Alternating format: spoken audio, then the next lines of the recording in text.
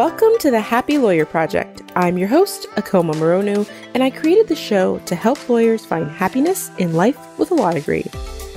Together with my guests, we provide the knowledge, skills, insight, and inspiration you need to find your happy. Hey there, lawyers! How is everybody? Can you believe that summer is almost over? Oh my gosh!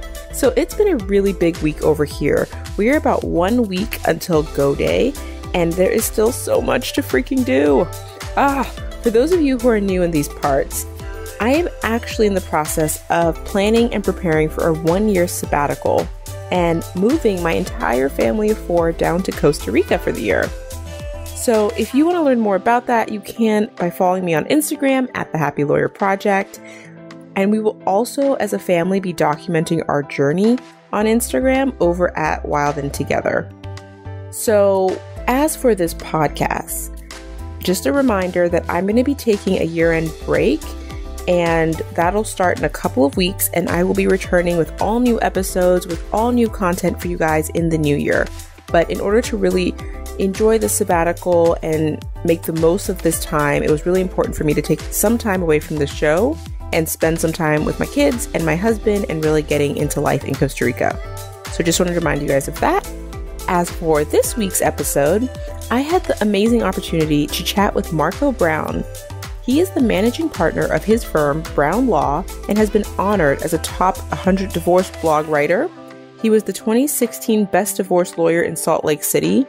He won an award as the 2015 Family Law Lawyer of the Year, and so many more awards. Despite all of this notoriety, what I learned about Marco is that he wasn't finding the health, happiness, or fulfillment that he wanted from his life or his career. And on today's show, we chat about how he used the idea of apex habits to focus on developing habits that changed his life. He explains how he identified his own apex habits and how they impacted his health, wealth, and happiness. I hope you guys enjoy. Welcome back to the Happy Lawyer Project, lawyers. I am very excited to have on today's guest. It's taken me a while to get him on, but I think it was well worth the wait. Marco Brown, welcome to the show. Hi, thank you very much for having me on. Thank you so much for coming. So I would love if you could just get started by sharing a brief description of who you are and what it is that you do. Sure. So I'm an attorney. I'm a divorce attorney in Salt Lake City, Utah. I went to the University of Nebraska for law school and then clerked first, which I really enjoyed. And then I spent a couple of years after that in an insurance defense firm, which I did not enjoy at all, and came to Utah so my wife could get her doctorate at the University of Utah. Opened my own firm and went through everything that somebody who opens their own firm went through. And finally kind of decided to just go with divorce, and that's what I've done for years now. So that's pretty interesting. It feels like you've done a lot of different things. Let's start from the beginning. I mean, why did you initially decide to go into the law? When I was a kid, my grandma was a professor at New Mexico State University. She got a doctorate when women didn't really get doctorates, and then she went and was a professor. She was an education professor, but really she was a psychologist. Beautiful woman. I think still the smartest woman I've ever met in my entire life. Read incredibly fast. Cognitively, it was just amazing up until, right before she died. She kept her head about her. So I always knew that I would kind of follow in those footsteps. My dad was an educated guy, had a couple master's degrees. My mom was a really bright woman. So I knew when I was about 8 years old that I would get some sort of professional degree, some sort of doctorate. And I always figured when I was a kid, it would be, I'd become a lawyer because that just seemed to fit my personality. Then I went through, what teenagers go through and young adults go through trying to figure out what you're going to do. So I was a psych major and I thought I'd go into clinical psychology. And then I just realized one day that I wasn't cut out for that so much. I was cut out to be a lawyer. And so I just went with it. You started kind of in one end of the law and ended up in a totally different practice area. How did you make those decisions throughout your years? I wish the answer were something kind of sexy or deep, but it really wasn't. So I clerked after law school because I really wanted to clerk. Clerking is like graduate school for lawyers. I love that job. Still probably my favorite job in the law. I loved my judges. I worked 410s. I went in the first day and asked all my judges if I could work 410s, and they all thought that was great. So I had 3-day weekends. It was fantastic, right? But you only do it for a year. I learned so much during that year about writing and thinking like a judge, how arguing went, the good and the bad and the ugly of being an attorney. It was just fantastic. And then I took a job with an insurance defense firm because at that point it was 2008 and the downturn was kind of starting. So I took the job that I could get and it just didn't work out. It was horrible. It was boring. I actually worked for a good firm in New Mexico, but working for a good insurance defense firm is like being in the better part of hell. It just doesn't. It just doesn't work. For people out there who are not familiar, kind of what's the day-to-day work of an insurance defense attorney? Lots and lots of discovery. Okay. Yeah. It was just sitting in front of my computer every day doing discovery and then some more discovery. And I'd write something every once in a while and I would go to court about every 6 months. And I just realized within myself that going to court in litigation was what I wanted to do, probably more than anything else. And where I was never going to get me there. So then it was a fairly easy decision to kind of make the move to Utah and follow your wife. Yeah, it was pretty simple. So I had actually quit. I went to my wife just before Thanksgiving one year and I said, I can't do this anymore. I hadn't smiled for about 3 months. So she was totally fine with me quitting because she wanted her husband back. So I told her I was going to quit.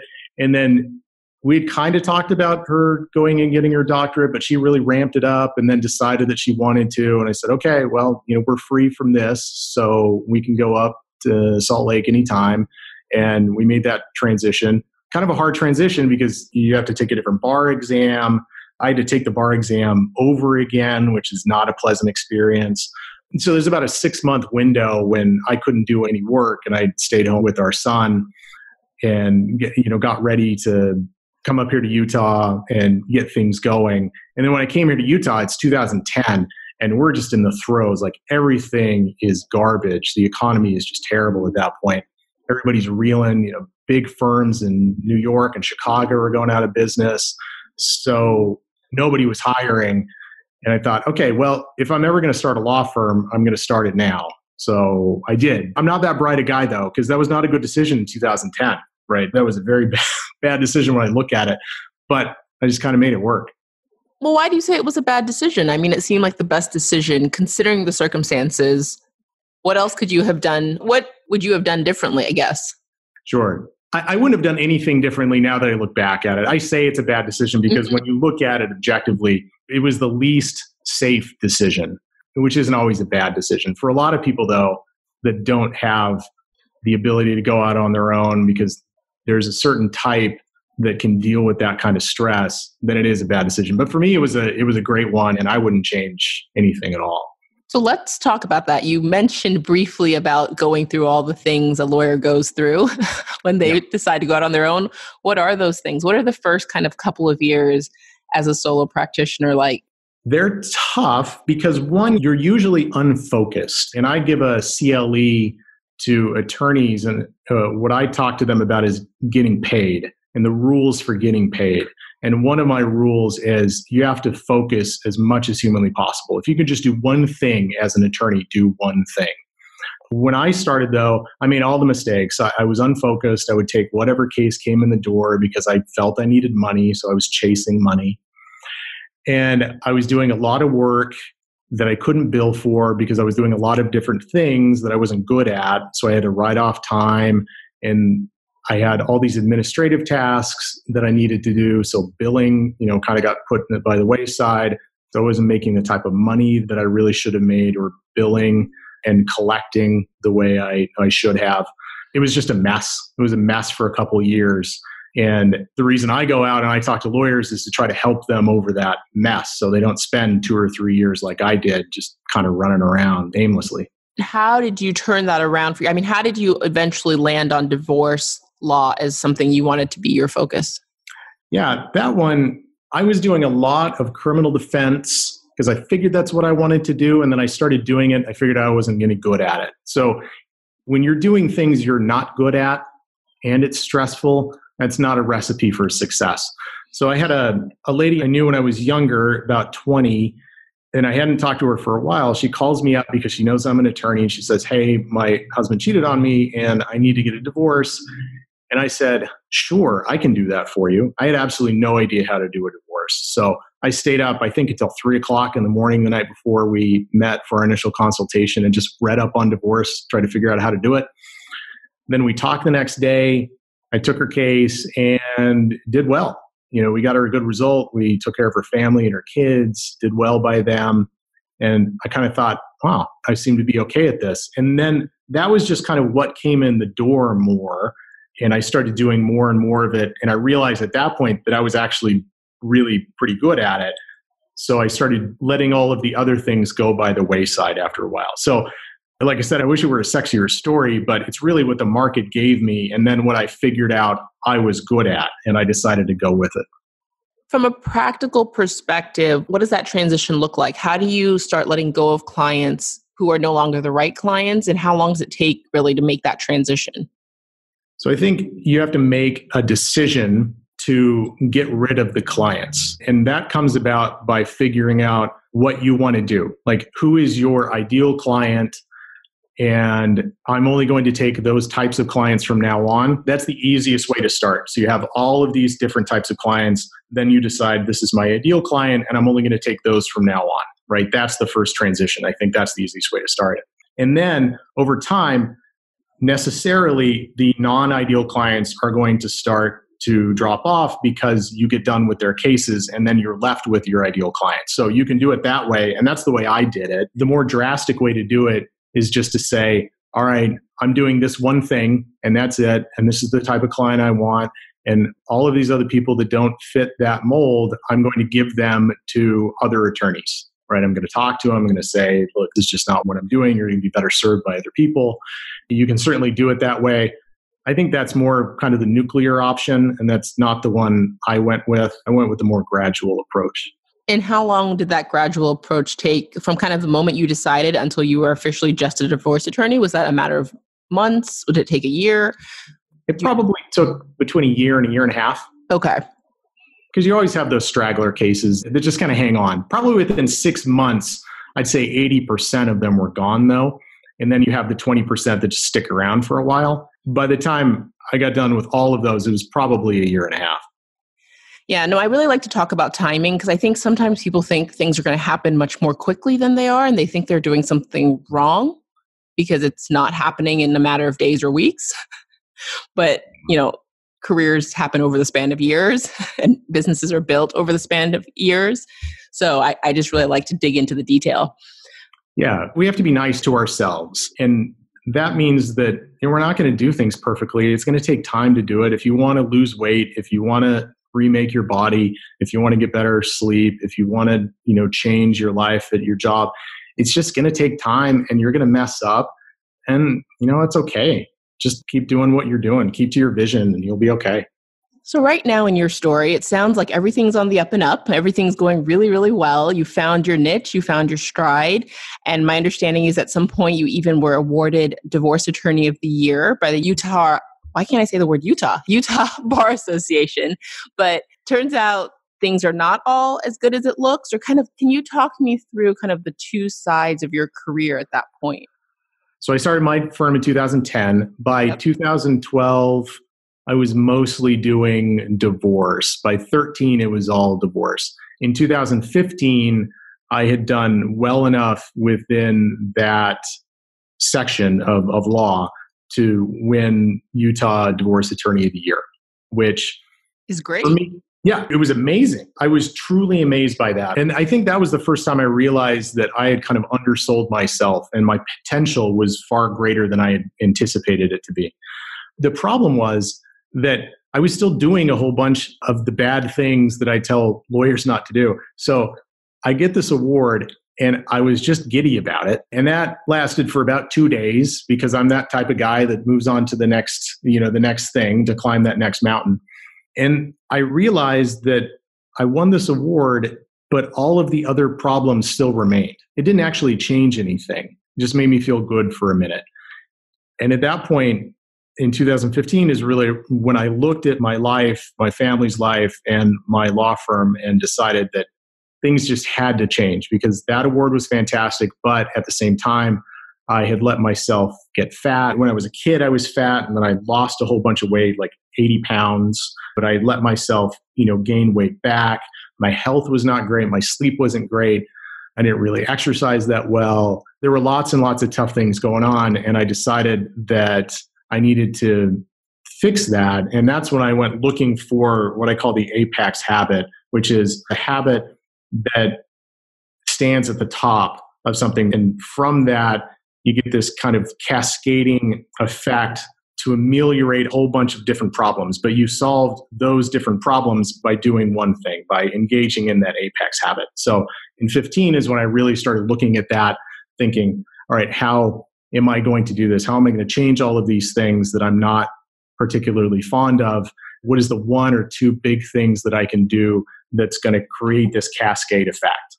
Where did you come up with this concept? Is it something you read about, heard about, came to you through divine, intervention? Where did this come from? No divine intervention on that one. It came from a book called The Power of Habit by Charles Duhigg. Yep. I read it. I do not remember much of anything about that book besides the concept of the apex habit, because Duhigg talks about habits and how to break them and how to make them. I don't remember any of that stuff. I remember the apex habit though. And that, at that point in my life, seemed like a big deal. And so I decided to go with it, and it's a big deal. And how do you discover your apex habit, or are there certain habits that just are apex habits? How do you go about that? I think they're always going to be different for different people. I mean, I know my apex habits, we can talk about them, but I think really what people need to do is look within themselves and say, all right, what are my real weaknesses? And what can I do in that arena to fix that? Right? So if your weakness is you're stressed out at work because you do too much work and you don't bill and you don't get paid, or something like that, then the apex habit is getting paid. And that's what I talk about a lot.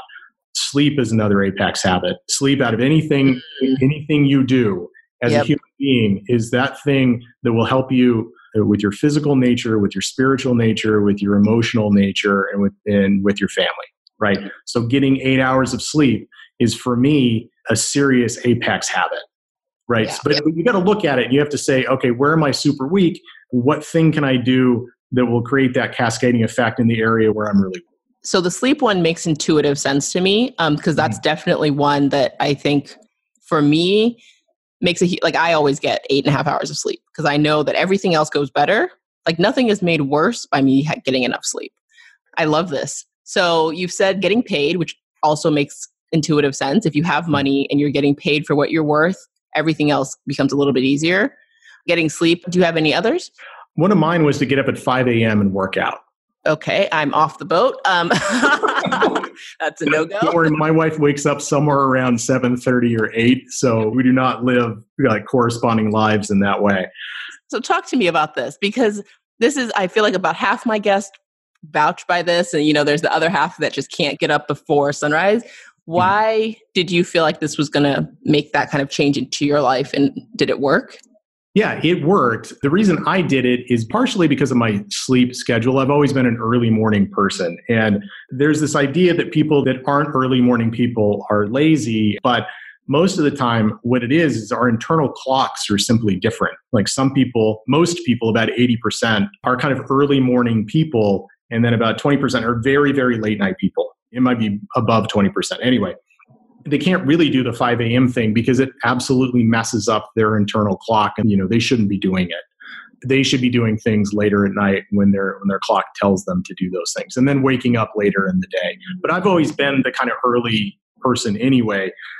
And I have to do all of the tough things in my day kind of right up front. Otherwise, I just don't get them done because my energy is gone by 3 o'clock in the afternoon. I'm pretty worthless after that. I can do social things after that. But when it comes to thinking really hard or writing or doing those sorts of things, I'm just not very good at it. So I have to front load my day. And I figured, getting up at 5 a.m. would allow me to front load a whole bunch of things before my family even got up and before I had to go to work. So when you're working with Apex Habits, is part of the idea that you should limit the number of things you're working on developing habits around? And if so, how many Apex habits can you really be working on at one time? I think you absolutely do have to do that. There's this idea, minimalism is all the rage, however you want to call it. But I think there's some traction to that thought or that line of thinking that you can never be efficient enough in your time to do all of the crap that we have to do. So you just have to let stuff go. And when it comes to Apex habits, that's a huge thing. Because if you're trying to get 10 Apex habits, it's not going to happen. I would think probably 3, maybe 4 are about all you're going to get in the Apex habits. And then you just hope that the cascading effect takes hold. I love that. I like anything that asks people or requires that people really focus on the few things that have a bigger impact. So after working on all this stuff, it's 2015. Talk to me about how your life has changed, kind of what the evolution was for you once you started focusing on improving your life. Sure. So I think the first couple things that I really determined when I looked at the Apex habits was that I was going to get paid 100% for the work I did. Because I went through my business and I thought, all right, where are the real problems here? And I identified all of the things that I've been kind of talking about, all these mistakes that I was making. So, not focusing enough, not getting the right types of clients, doing work, not sending out bills, not getting paid, which meant I worked too much. I had less time with my family. I was stressed. I was stressing other people out. So I determined to get paid 100% for the work I did. In my job, in my business, that was the Apex habit. Outside of that, there was the getting up at 5, which I believe really helped in the health department. And, I changed the way I ate as well. But getting up at 5 was really what changed things in that department. And the other one was getting my money in order. So we had debt. You take out debt when you go to law school, right? Unless you're really bright. And then I paid also for my wife's master's degree and her doctorate degree. So about $170,000 in debt. That was very, very stressful on me every single day. I felt like Sisyphus rolling a rock up a hill in purgatory. That he gets to the top and then the rock rolls back down and he goes back down and he does it for all eternity. That's what I felt like. So I had to change that. I had to get that debt gone as fast as humanly possible. Those were probably the biggest changes that I made in 15. Oh, I love that. I'm all about getting paid and getting your money right. I mean, huge fans. We had way more debt than you. And we went to town on that as well because it felt like it was going to be this huge weight on my shoulder and really create a lot of feelings of scarcity and like fear. I was so afraid every day. Correct. And a lot of that fear comes from feeling like we're not going to be able to make money. Because if you were confident that you could make enough money to make those payments forever, there wouldn't be the fear. True. But part of my fear was always, what if I have kids and I want to be able to stay home with them? What if something were to happen to my parents and I want to take care of them? Yes, I'm a hardworking person. Yes, my intention is to have a normal length career, but things happen. And if those things were to happen, I want to be able to make choices. Yeah, exactly. I'm a believer, and there's a line, I wish I had this on my memory. I believe it's in Psalms, that a righteous man leaves an inheritance to his children's children. And that has always stuck with me. And I realized in 2015, I had $170,000 in debt, other debt on, the house and these things. I was never going to leave anybody anything except a pile of debt. And that was not an acceptable way to live, I came to determine. So, we have these conversations all the time. And I think, especially as females, we have these conversations in closed circles. But having you here, I'd be interested in your thoughts about kind of how these ideas of trying to provide for your family and, have a semblance of balance and be there for your wife. You've touched on all these things. So I'd be interested in your thoughts about how that experience is similar for men and different for men. I've thought about this for a while, and I'm just not entirely sure. And I think part of it probably is the fact that I got married when I was 24 to a girl, Demery is my wife's name. She was 24. We kind of grew up together. We didn't have kids for a while. We weren't able to have kids. So we adopted our first son when we were 30. And then we just had another kid about 10 months ago. right? Oh, So, congratulations. oh, thanks. He's my old age child, is what I is what I say. So that's the place I'm coming from. So I have a very intact system to be able to deal with this. I planned it that way, but it also means that my wife watches the kids most of the time. She teaches at a local university, but it's, 10, 15 hours a week. So she's able to watch the kids most of the time. I'm able to do this most of the time. And I think one of the big differences in the law for men and women is that men just tend to feel less guilt about being away from kids. That's been my experience. I have a lot of very good female attorney friends, and they always feel kind of guilty about that. And my guy friends just feel less guilty about that. And I think that's facilitated by the fact that almost all my guy friends are married and their wives are able to stay home with the kids. But that's probably a biological difference that makes it a little bit easier for us to kind of put up with what we have to put up with. It's interesting that you say that, because I think a lot of my success came from not feeling much guilt about being away from my kids, but that was also because my husband stayed home with them. Yeah. And that was the plan going into it. Like, we always knew I had more earning potential than him, and that we were fine with him being the primary caregiver, despite the fact the kids' school still calls me before him. I still don't get it. Like, I'm an attorney. I have a full-time job. Like, you're calling me at my office right now. Call my husband. Are hard to break. At home. He's the one who drops them off and picks them up every day. Like, why are you calling me? So I wonder, like, I think that there's a lot that you're saying that's right on about there being a biological component, but there's also this social component of how comfortable we feel with the arrangement we have in our home for our children. If you're a woman who thought you would get to spend more time with your kids, or you have that image of motherhood in your mind, it would obviously lead to higher levels of guilt. Yeah, it's a dashed expectation, right? And that causes us psychological stress. If that works, then fantastic, go with it. This is the way my wife and I had set up our family. This is exactly. She wanted to set it up. And it just happens to go along with what's my biological imperative and kind of what's hers, but that, we all exist on a spectrum on these things. So there's lots of lawyers out there who are probably in a similar place that you were at in 2015, where they're just going from milestone to milestone, but not really finding much fulfillment. What is your best advice for them to kind of today, if they were trying to pick their first apex habit to focus on, how should they get started? I think that's deep. The answer is deep in the sense that you need to sit down with yourself and determine what makes you not happy. That's kind of a glib way to say it. What fulfills you, right? Because happiness and fulfillment are two entirely different things. Happiness is kind of the 5-year-old way of looking at life, and then fulfillment is an adult way of looking at life. So you have to sit down with yourself and you have to really delve into what fulfills you, and then determine, okay, this is what I want to do. This is the vision I have, right, for my fulfillment. And what do I lack in that I need to work on? And then in those areas where you really are lacking, that's when you go and you find, okay, what's the one thing in this area that I can do that's going to create this cascading positive effect? That's the apex of it.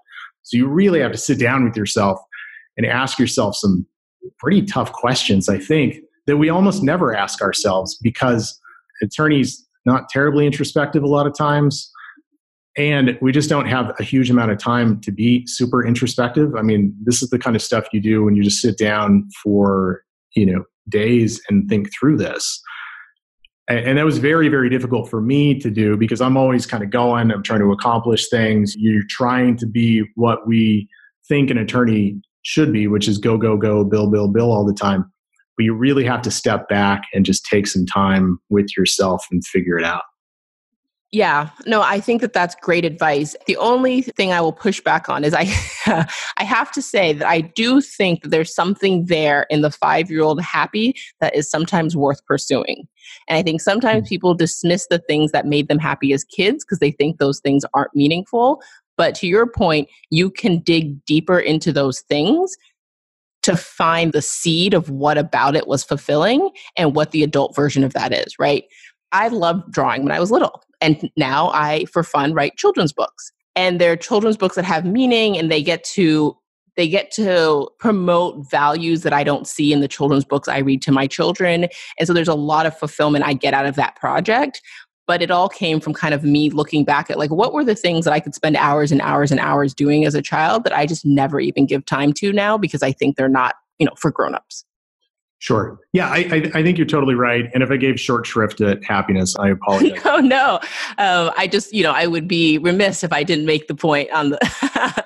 Yeah. I just think that fulfillment, the way I think about it, to live for fulfillment is that going through the really, really difficult things that we all have to go through to get to the place we want to be. And those things that we have to go through to get to ultimately where we want to be are oftentimes not really happy things. Now, we go through a lot of happiness when we do it and we're ultimately happy, but we have to go through a lot of stuff to get there. And that's kind of what I meant by it. But you're right. I've actually started going back to the things from my childhood that I enjoyed and doing those more and more as I get older, because I realize, hey, I dug this stuff when I was a kid. I don't know why I stopped doing it.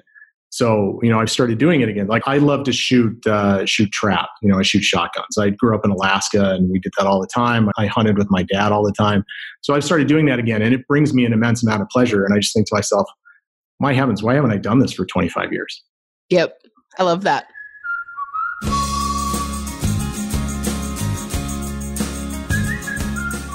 All right, so I am going to wrap up this segment of the show and we are going to move on to what I am called the happiness hot seat. And this is just a round of 5 quick fire questions that I like to ask every guest that comes on the show. So are you ready? Sure. Number 1, how do you manage overwhelm? I prioritize sleep because there's this great quote by Dave Ramsey. It's fatigue makes cowards of us all. So if you're not getting the requisite amount of sleep, you are going to be overwhelmed every day and there's nothing you're going to be able to do about it. So that's the first thing. The second thing is diet, eating right, and keeping yourself in shape. I think that's a huge thing. And third is team. So I have a team around me. If I didn't have the team, I get overwhelmed very, very quickly. I love that because it's so simple and it's attainable for everybody. And I think it's sometimes counterintuitive because we think that there's some magic spell to tackling overwhelm and you do it by like doing more. But what you're saying is you actually need to rest more, just nourish your body and ask for help, Yeah, do less. Exactly. I mean, honestly, just do less. If any given person were to cut 1/3 of the stuff they had to do on a weekly basis, they would be happier. I couldn't agree more. So, number 2, what boundary have you set that has helped you prioritize your own happiness? It's an interesting question. I'm going to answer it like this. The first thing is I don't have a phone in my office. And that is a boundary that has created a huge amount of happiness and joy. Let me tell you. And the story behind this is I don't work the day-to-day on cases anymore. I have attorneys who do that. I do management. I do systems management. I do training. I do the marketing, the rainmaking. I do all of those sorts of things in the law office now. And that's taken a very long time. And that took a lot of vision to get there. But when we switched over our phones, I think it's 2 or 3 years now, my office manager came to me and said, all right, which line do you want? And I just looked at her and I shook my head. And she said, are you serious? And I said, yeah, I don't have a phone in my office anymore. If I want to talk to somebody, I will call them on my cell phone. And that is how I determine whether or not I really want to talk to somebody. And that's been fantastic. So I think that not everybody can do that. You have to really get to yourself to the point where you can. But you can get to the point where you're a lawyer and you don't have a phone in your office. Yeah, it's great. It's fantastic. The second thing is I take vacations. That's how I deal with the stress of my job a lot. And I take about 2 to 4 a year, and I prioritize those. I love that. So number 3, can you describe a specific mindset shift that changed your life? At some point, I had set goals for myself, and then without even thinking about it, I kind of blown past those goals. So what that did for me was to make me realize that my potential was seriously in excess of what I had imagined earlier in my life, and that I needed to think way bigger about things than I had to accomplish and be fulfilled in. I was just thinking too small. Yes. Number 4, besides Power of Habit, is there another book that has inspired you on your journey? I think I'm going to answer this by saying that this is the book I've learned the most from that has helped me the most in law. And it's actually a sales book. So we're all salespeople in the law. We might like to think that we're not, or that we're above that. We can lie to ourselves all we want, but we sell stuff to judges. We sell stuff to other attorneys, and we have to sell clients to hire us. Otherwise, we don't help anybody. So we're salespeople. So the book is called The Closer Survival Guides by Grant Cardone. The best sales book I've ever read, and I read a lot, and I've tried to read a lot of sales books because I'm not very good at it. That's number 1. And then number 2, the most inspiring book that I've read that I reread on a yearly basis is Open by Andre Agassi. It's his autobiography, and it's just absolutely fantastic. I grew up watching Andre Agassi play tennis against Pete Sampras when I was a kid, and you were in one of 2 camps. You were in the Sampras camp, or the Agassi camp, and maybe you were a Boris Becker fan, but no one liked them anyway. So I was always an Agassi guy, but I always thought he was kind of a punk kid from Vegas. And then I read his autobiography, and I realized that he is this full-fledged human being, incredibly intelligent, great writer. I mean, it's like literature reading his autobiography. And it's just so inspiring what he had to overcome in order to do the things he did. I mean, he hates tennis. He literally hates tennis, but he stuck with it for so long. Just the things that he had to do to become the person he actually wanted to be. It's super inspiring. I read it all the time. Interesting. I'm going to have to add that to my list, because I've heard that story and I've heard people say good things, but it kind of fell off my radar. Oh, it's fantastic. It's one of my top 5 books I've ever read. Oh, all right. I'm adding it to the list. So number 5, what do you think separates happy lawyers from those lawyers who struggle to find happiness in life with a law degree? It's actually a really, really difficult question. I think primarily what distinguishes it is those people who actually wanted to be lawyers. Like, God made some people to just be lawyers, right? That's their wheelhouse. And those are the ones that I find that tend to be the happiest. Like, I was made to be a lawyer. I tried to go away from it for a while, but I had to come back to it. So I love being a lawyer now. I wasn't a huge fan the first 5 years because of the stress, but I love it. It's just kind of who I am. Those are the ones I tend to think are probably the happiest with it. And then the ones who are good at it as well, because it's easier to like something when you're good at it. So those who stop being a lawyer after 5 or 7 years, when you're just kind of hitting your stride, I think they're kind of doing themselves a disservice unless they have a dream to do something else that's going to make them more fulfilled. Just stick with it and get to the point where you're actually really good at what you do, and you'll just like it a lot more. I completely agree. I feel like in my 5th year was when I started to really love being a lawyer. People ask me all the time, is when did you decide you wanted to be a lawyer? And I say about 3 years into practicing law. Because up until then, I was like, what am I doing here? It was 5 for me. It was that 2015 sort of thing. So I guess that was 7, but it was really around the 5-year mark when I had to determine whether or not I was going to keep being a lawyer, and I decided to go with it. And then everything just kind of opened up after that. Yep. Awesome. So before I let you go, I have one last segment, and I usually like to ask a listener for a question. And I got a question from Bobby that I thought you may be able to help me with. He says that he feels like he should be able to make $80,000 to $100,000 a year helping small businesses be happy, love his work and his clients, and still have time to travel and surf and do the things he loves. But he feels lost and needs a plan. Do you have any advice? My advice is make your first priority to get paid. So we're taught as lawyers very early on by law professors, and then when we become lawyers by our bar associations, that our number one job as an attorney is to give away our stuff for free or to do good or whatever they say. I don't even know what that stuff means, but your number one job as an attorney is to get paid. So go get clients, do very good work for them, and get paid 100% for the work you do. And I guarantee you, if you make that your number one job, then you will have way more than 100,000, and you'll be able to take vacations whenever you want. Amen. I mean, I agree. And I think that people forget that you can't help anybody if you're not getting paid. Like, you're not going to stay an attorney. You're not going to be able to reach your clients. Like, nobody benefits from you starving yourself in your practice. Yeah, exactly. And it's not just you. I mean, you starve yourself, but you're being totally selfish if you're not getting paid 100% because you're allowing your clients to steal from you, right? You've done the work and they owe you money. You're not requiring them to pay you. So they're stealing from you and you're allowing that to happen. That's not okay. That's unethical. And then you're stealing from your family because you're stealing time from them. You're stealing money from them.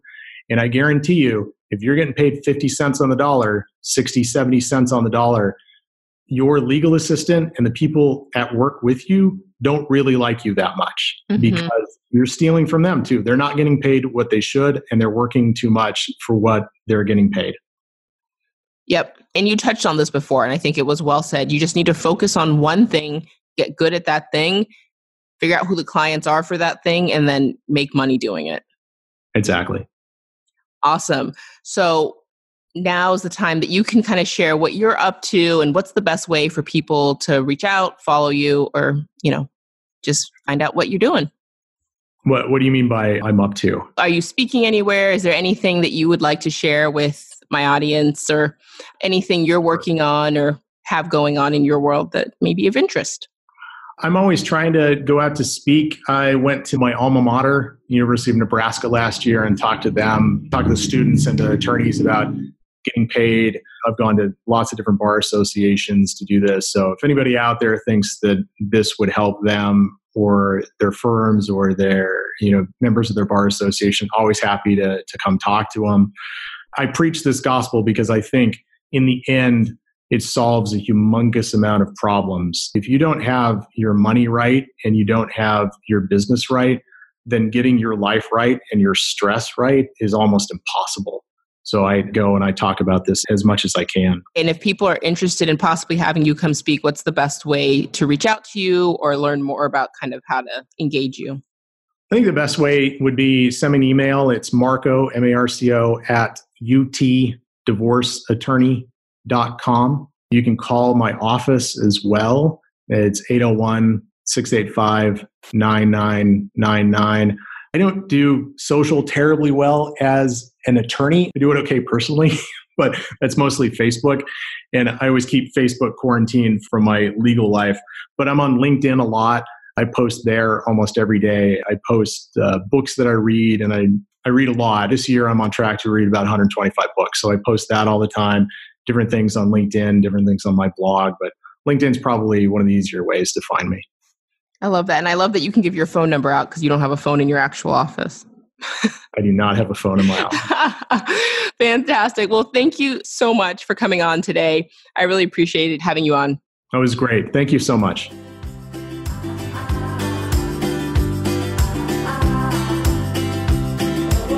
Thanks so much for listening. And if you got value out of this episode and you think there's someone else who might enjoy it, I'd love for you guys to share. And if you have any questions for me, please head over to the website at thehappylawyerproject.com and you can leave me a voicemail right on the website. When you get there, you'll see a little tab on the right hand of the screen and you can click on it and leave a voicemail there. I absolutely love hearing from you guys. Last but not least, if you enjoy this podcast and you like the content that I'm bringing to you guys and you haven't done so already, I would really encourage you guys to head over to Apple Podcasts and leave me a rating and review. That's all for this week. Thanks, guys. Thanks for listening.